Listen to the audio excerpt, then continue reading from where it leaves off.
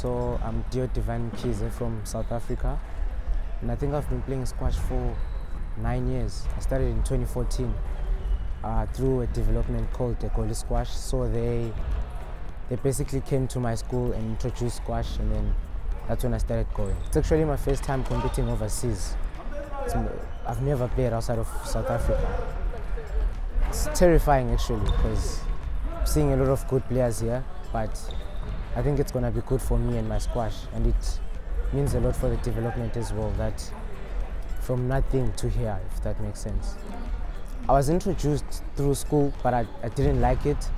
But as soon as I found out that on Saturdays they give out free food, I decided I would go, and then I just started going, and I played and I played, and I eventually started liking it.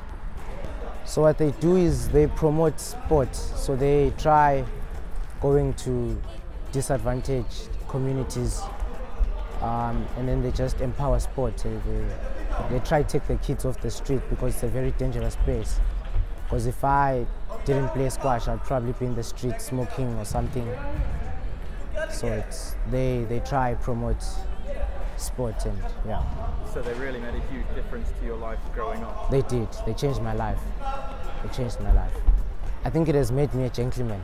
It has made me the man that I am today. The respect, discipline, it has made me who I am now.